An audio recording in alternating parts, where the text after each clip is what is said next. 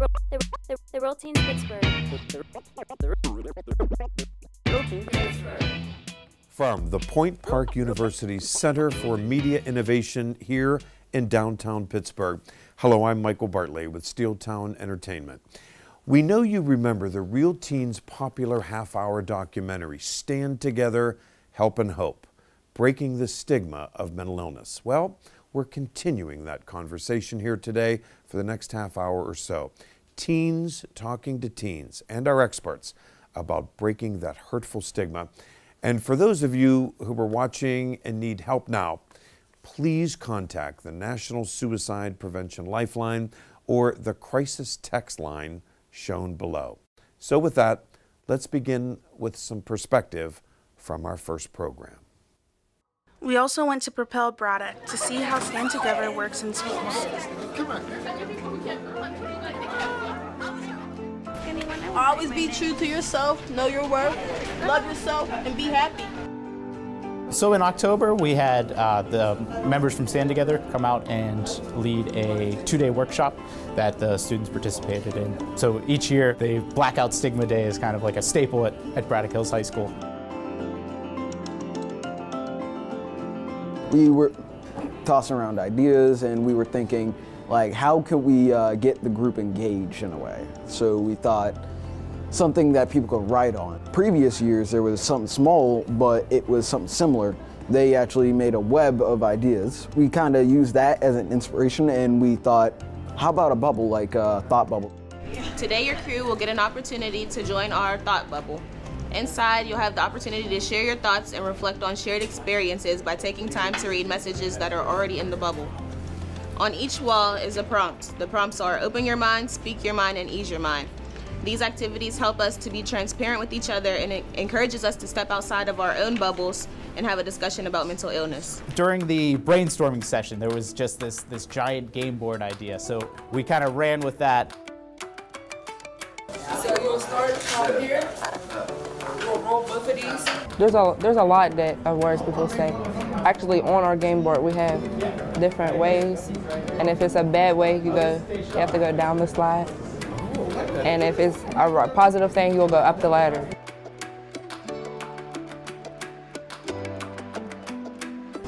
I think if they just understand what stigma is, then it just spreads awareness, because they subconsciously will probably spread it to others if they hear someone using something incorrectly. More people know about what stigma it is and how it affects different people, who it could affect. Whenever they did the What's Good, we were watching people's answers, so they asked them questions about stigma and then they answered it, and more people know about stigma, which is a really good thing.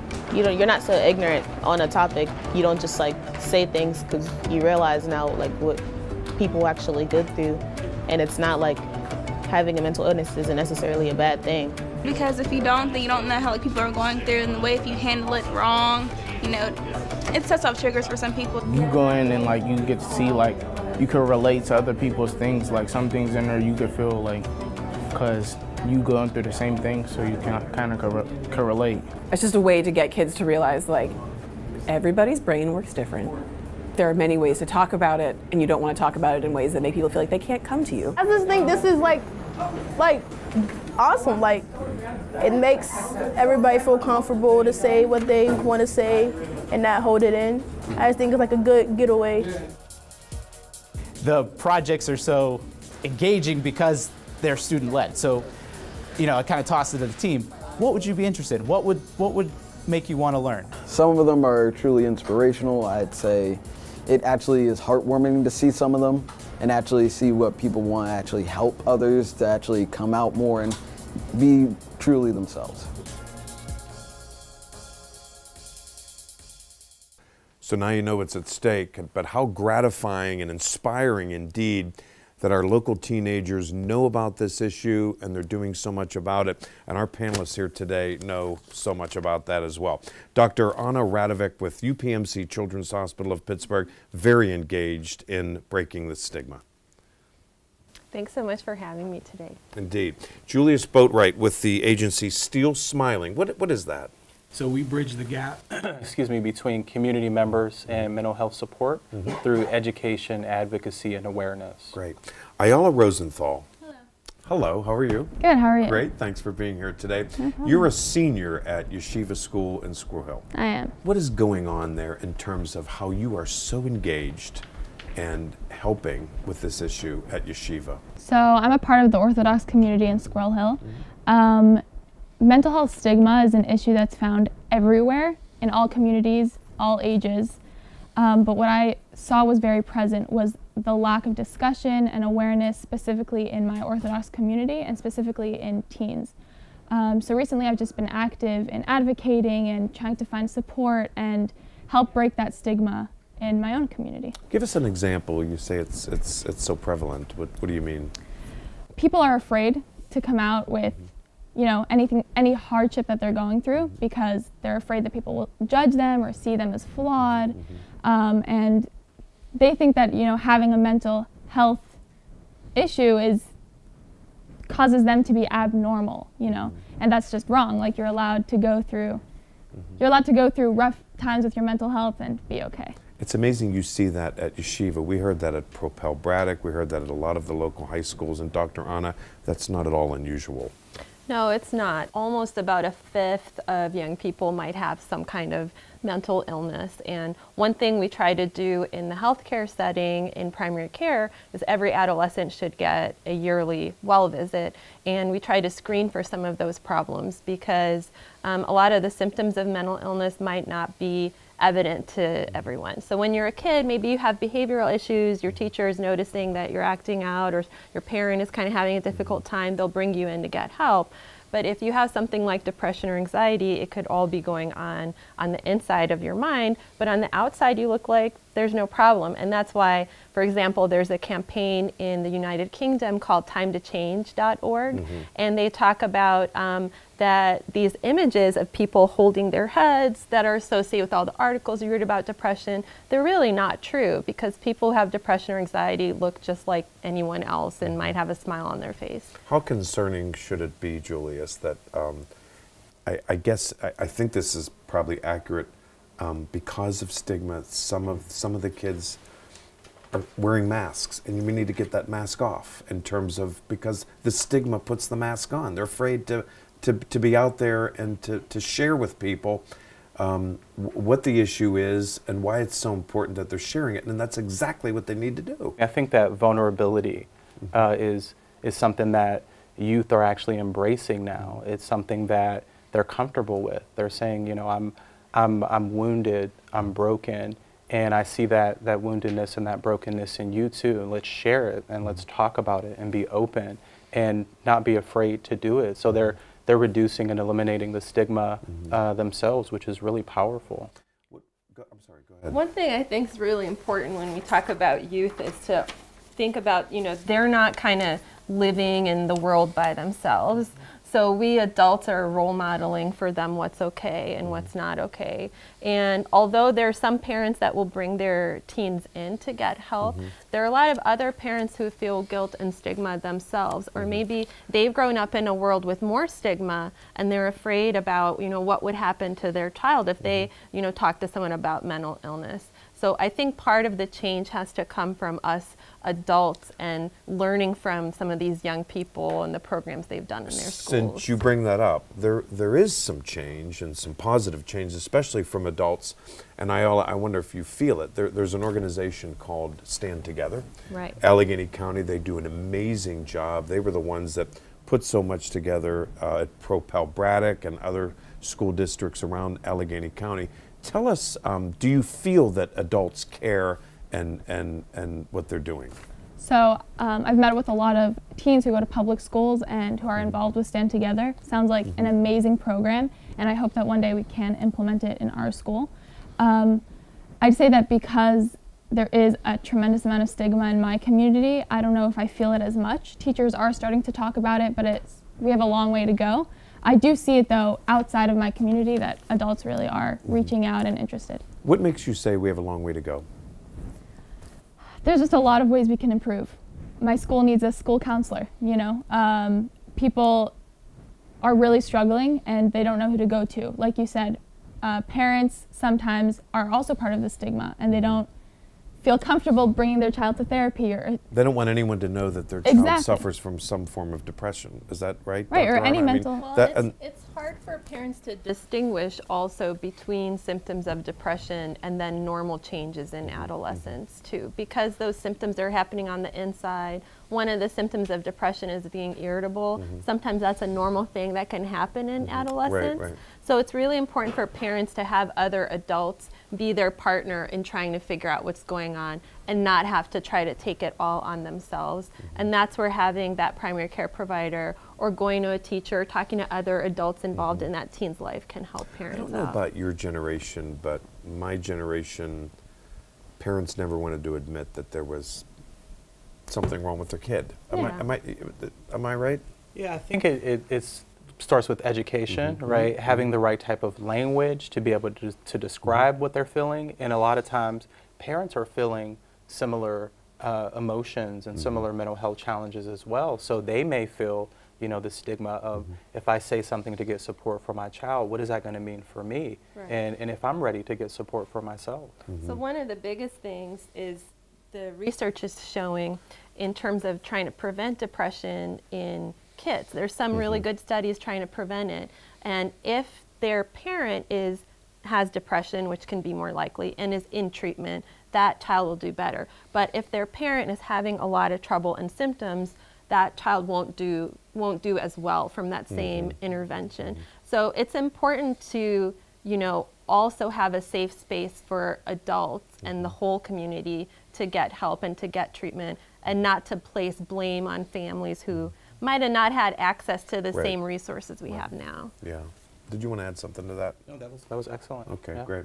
We have so much to talk about as well, and I want to get over to our social media desk. Hi everyone, my name is Dory and I'm here with Latasia and Gage, and this is a social media desk.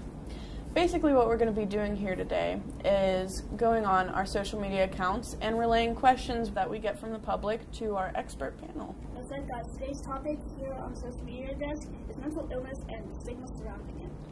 We were able to get out into the community and ask people all over the region about stigma. We also had the exclusive opportunity to not only talk to the county executive Rich Fitzgerald, but Mayor Bill Peduto. Let's take a look.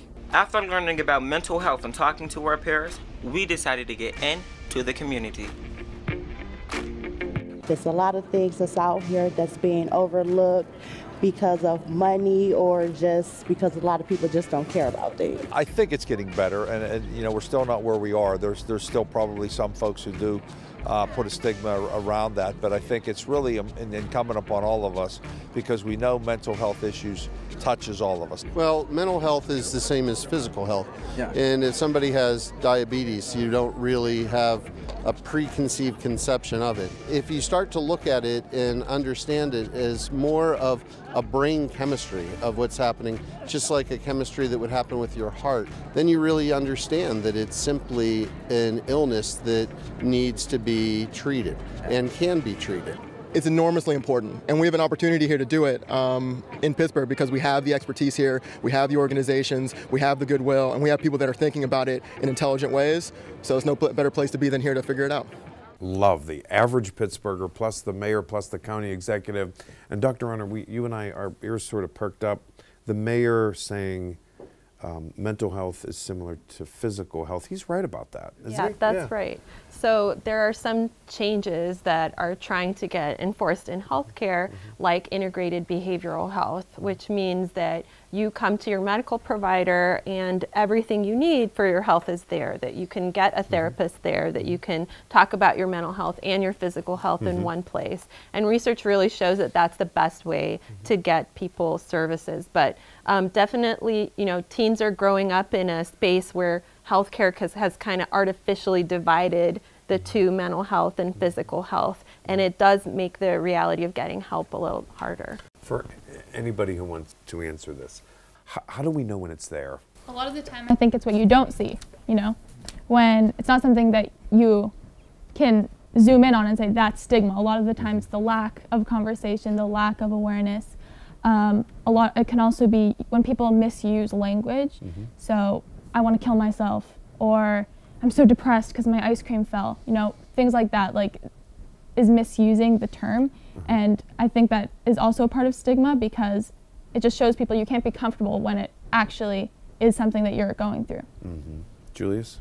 I think it's all about creating space. So giving people an opportunity to, if you hear somebody misuse certain types of language, acknowledging it and just educating them in that moment, and not ostracizing people for doing that, but educating them.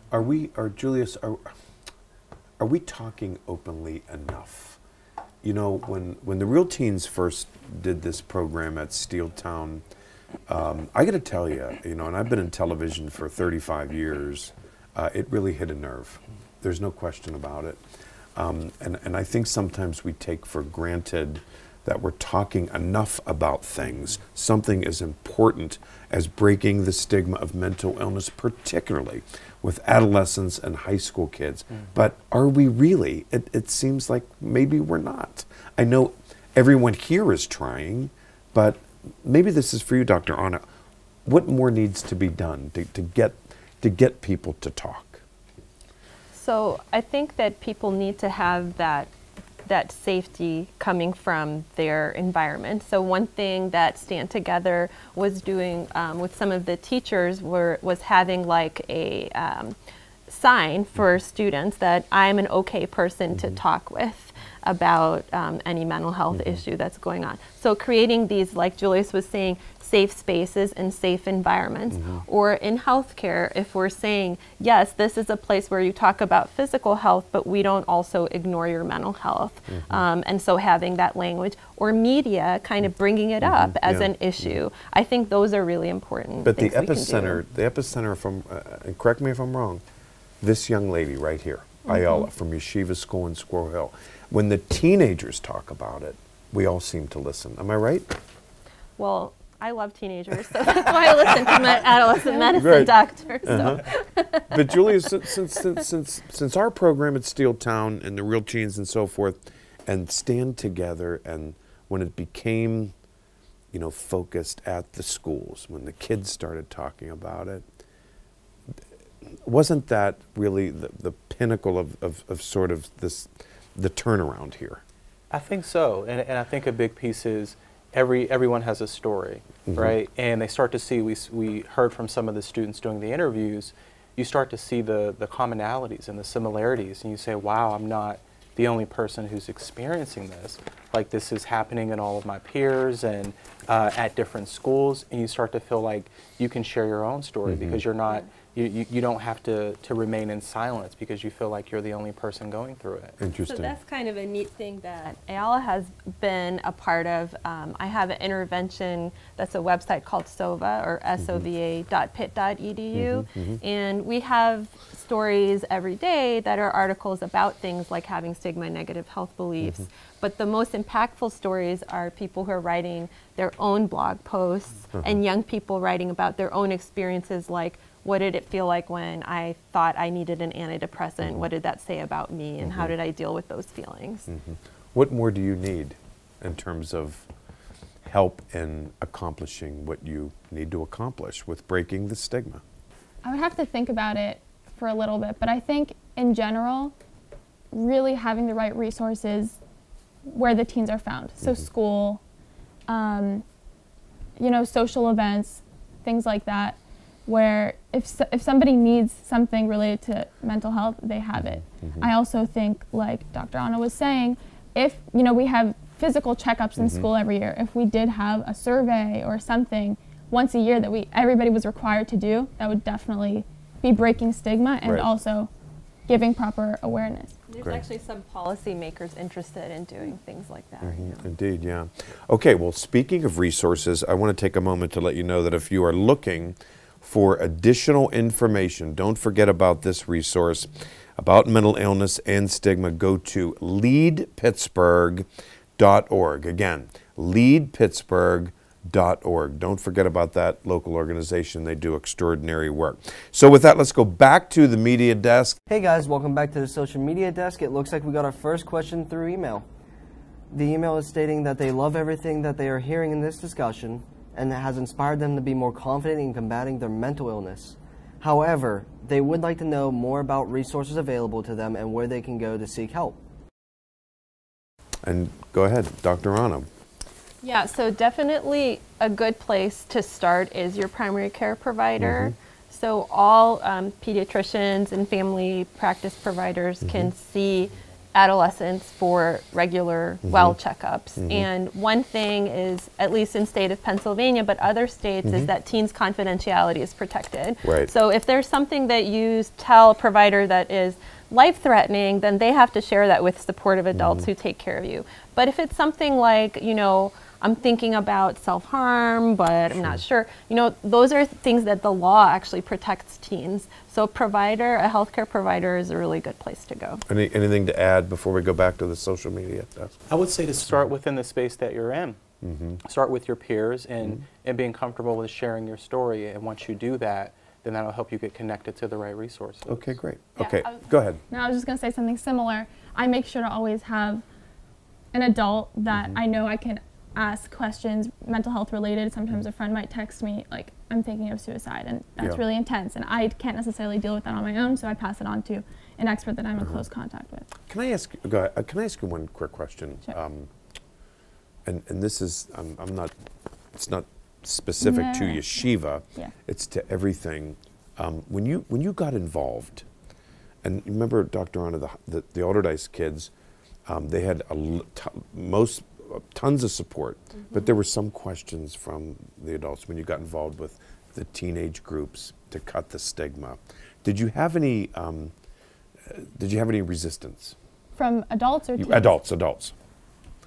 No, but Okay. I've had one Good. challenge with one Okay. adult who didn't really believe in what I was saying, and she was like, "Can I speak to an adult?" And I was like, "Okay, but they don't know what, you know, this is coming from my passion." But principals, teachers are so supportive and very interested. It's mostly the resources that's holding back from the proper support. That's excellent to know. Excellent to know. Okay, back to the social media desk. Latasia has a question for us. This next one is coming in from Winchester Thurston. In your opinion, what is one of the most misleading statements about mental health? The most misleading statements about mental health. I would say that people don't want support. We do a lot of outreach on the streets and in schools, and everyone is saying we want the resources. It's just a matter of being able to feel comfortable and know where to go to find them. But everybody, mostly everyone, wants support. Any misleading statements? Anything come to your mind? Just that the way that it's talked about in terms of symptoms of depression and anxiety. There's a lot of talk in kind of the community about, you know, I'm feeling down, I'm feeling depressed, and there's a whole like range of how you can feel. So everyone kind of has felt some of these things before, but whether or not it's enough of a problem that you need treatment. So there's ways that people talk about mental illness as if everybody has one, so kind of downplay how bad it is for some people, and then that can be kind of difficult. So it's important not to diagnose yourself. Yeah. Okay. All right, let's go back to the social media desk. Doria's got something. We're beginning to get a lot of questions in from all over. This one specifically from Washington, D.C. says, can you ask about counseling? If there's a stigma around it, do the teens openly discuss it with their friends, and how has it helped them? Openly discussing it with their friends. Well, why don't you go ahead? Sure. Go ahead, sure. I can say from personal experience, it takes a while to open up about counseling and therapy, and at this point in my life, pretty much my whole high school is aware that every Wednesday morning I'm at a therapist, and it's totally open, and it's almost everybody kind of like chimes in like, oh, mine is like next Monday, and it's actually really comforting to like know you're going through something, I'm going through something, and that's okay. For some people though, they don't want to be as open with it. They like prefer it to be more quiet and private, and that's okay. But I think that it's definitely like supportive when you open up. You like get support when you open up about the help that you're getting. Great. Anything to add on that, Dr. Anna? Well, so it really depends on your environment and your community. So if you're within a supportive environment already, then you might feel more safe to open up. If you're in a more, you know, underprivileged scenario, or you're more vulnerable to kind of people who don't understand mental illness around you, or maybe you're disadvantaged for other reasons, then it can be less comfortable to open up. So, for example, people who have autism and go online to find support communities, they can find a lot of online support, but they're also more likely to get bullied because the type of social interactions they have are more awkward for other people who don't have some of those social disadvantages. And so there's two sides of this story. So it can really help to open up to other people, but you have to be aware of who those people are, what kind of environment, and are you in a safe environment to do that? Okay. Back to the social media desk. We want to get as many questions in as we can. Latasia. This next one from downtown states, what if a student is too afraid to seek or tell someone they are depressed? If a student is worried about seeking help and afraid to tell somebody. So one really awesome resource is Crisis Text Line that you mentioned earlier, because Crisis Text Line is totally anonymous. You don't have to be in a crisis like that you're thinking about going to the emergency room or calling the police, but you can talk to somebody who knows about these types of issues and get some useful advice, even if you feel like there's nobody you can talk to. So it's always okay to reach out to a crisis resource, and it can be completely anonymous. Or sometimes young people, they would share it with their friends, but I don't know. I mean, I don't think it's like you need to share it with your friends. If you're an open person, I would say it's definitely helpful. The only downside to that is sometimes people who aren't educated in mental health or aware can tend to distance themselves or back away from their friends, which is definitely not the way you want to go. So. Gotcha. I liked what you said before, that it doesn't have to be your parent. You know, if you have a supportive adult in your life, just that they have some of that life experience, know some of the resources, they're probably more likely to be able to help you than your friend just because of age and experience. Also, even if it's not about yourself, if you know somebody that's really struggling. I recently had a friend who was saying really troubling things, and I didn't know if it was an emergency situation, and so I texted this person that I have. He's an expert in the mental health field, and immediately within seconds sent me the crisis hotline and told me an address to go to, and you know, so these people are really helpful. Talk about appointments and so forth. Let's go back to the social media desk. Latasia has something on that. Latasia.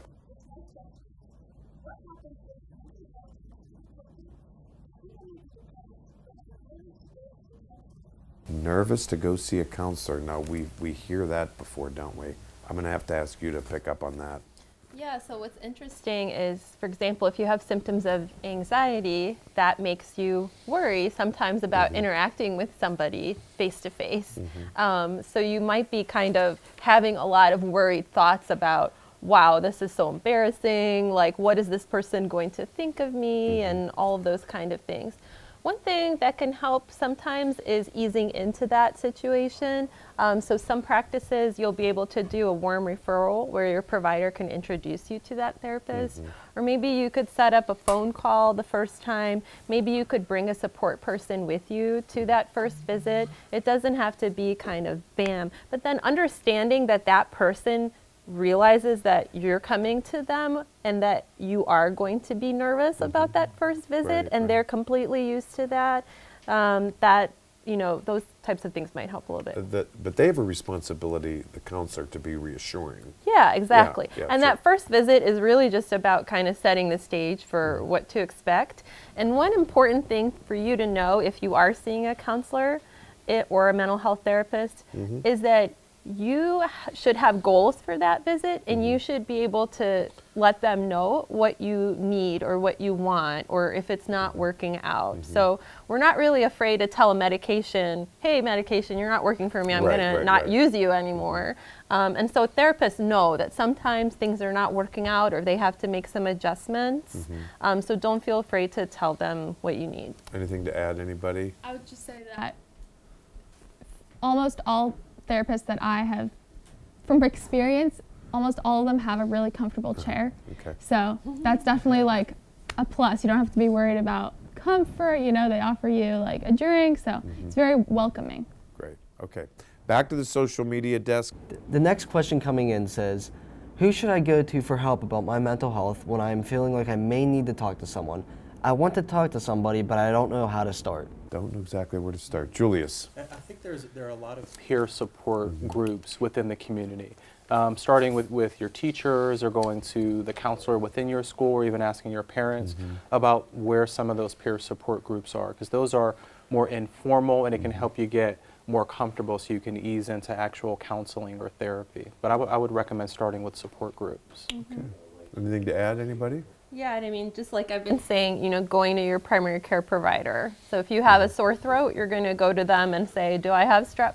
You know, so if you have some of these symptoms and you're like, I'm not really sure this is a thing or not, you can go to them and get some advice from somebody who has seen a lot of different people with those same types of problems and given advice to a lot of people. And it can be completely confidential because that's your right. Okay. All right, back to the social media desk now. Let's go to Doria. Now this last question is coming in from downtown. It says, how can we get more youth involved in talking about mental health, and what is the difference between mental illness and daily struggles? I think when something starts to impact your ability to go to school and to interact with other people in a way that's productive, then you may want to take some time to really think about, is this, do I have an actual diagnosis, or do I need to go see an actual professional? Yeah, there's a really great website from Mental Health America that actually has a lot of the screening tools to ask you some of the questions and see, you know, is what I'm going through fitting with the mental health diagnosis? And then when you get kind of the answers, you can take that to somebody like a provider. But another thing to know that, you know, Julius is focusing on the functioning, which is part of every mental illness. Like if you have so many symptoms that you're not able to function and live the life you want to be living, that's important. But there are some people who are high functioning, but they're dealing with so much struggle internally that every day, like it's really affecting their lives, and they're having this kind of, you know, emotional struggle inside where it's really bothering them, those symptoms. That can also mean that it's a mental illness. So just because somebody, you know, is doing really well in school and getting all A's, that doesn't necessarily mean that they're not having trouble. Absolutely. Yeah. Yeah, I would also say if you're a teen who is passionate about advocating on mental health or supporting their peers, talk about it. Start the conversation. That's the first move. Get people to really hear what you're trying to say. And people are willing to listen. Once you open the conversation, people hear you and people want to hear more. And you know, once you make the opening, people are really accepting of it. And I think it's really important. As youth and as teens, we really do have a powerful voice. Excellent. Any last thoughts from any of you before we go into a little very important message break? Any last thoughts? Did we miss anything in this conversation? There was a lot of stuff to cover, and don't forget that, you know, we mentioned those websites to go to, the resources. It's really important to go back to those and continually go back to those. If you're a teenager, if you're a parent, and you're engaged in this issue of stigma and being victimized by it. One thing that's important for teens, because, you know, you haven't been on the earth as long, right. Sometimes you don't realize what you're stepping into. So there's like a whole history of why mental health stigma has been an issue, and why it as kind of a disability has been a disadvantage. And so I think right now what's really neat is, you know, people are trying to talk about it and be more open-minded, but you are kind of stepping into this really difficult problem. And so for me, doing research in mental health, sometimes I get frustrated, like, why can't I make a more of a difference, or why do I keep running into these hurdles? But then if I step back and look at how big of a problem is, like how many different pieces there are, then I get some perspective, like that this is a tough road to take. Right. So sometimes it's awesome how much energy teens have. At the same time, like, give yourself some credit for trying to deal with a really tough issue that a lot of people haven't been able to fix. Julius Boatwright. I would say that we're all dealing with something, right? So it starts with us. So how are we talking to people? How are we giving people the room to express themselves? how are we approaching people when we're having just everyday conversations with them? Because the chances are everyone is dealing with something at some point in time in their lives. And if we give them the room and the freedom to feel like they can comfortably express that, then that could be the first step to helping them on their process. Right. I was going to say something similar, that you really aren't alone. And although it may seem like that, or you could be experiencing isolation and feel like nobody cares, but people really do care, and people are here to help, you know, support you. And there are resources, and there are people out there that, you know, can help you with your feelings, and yeah, you're not alone. There it is. That's the bottom line right there. You're not alone. Thank you all for this critical, important information. This was an unbelievable discussion. In closing, we want to thank you, and we want to thank all of our participating schools for joining us today. Thanks to our terrific expert panelists, Dr. Anna Radovic, Julius Boatwright, Ayala Rosenthal. You were terrific. Believe it. And a big thanks to Point Park Center for Media Innovation and everyone at Steeltown who has made this happen. We also want to take a moment to thank our terrific sponsors, Staunton Farm Foundation, Lead Pittsburgh, the Joella P. Bain Trust, SOVA, the Fine Foundation, Jewish Healthcare Foundation, the McGuinn Family Foundation. You truly took the lead on this. Thanks, and let's continue to work to break the stigma of mental illness. I'm Michael Bartley at Steeltown. Thanks so much for watching.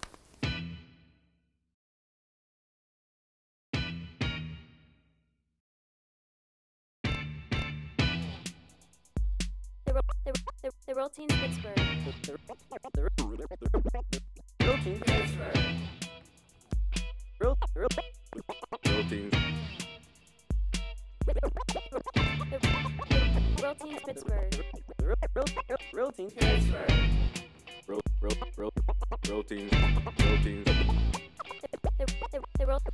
The Real Teams Pittsburgh.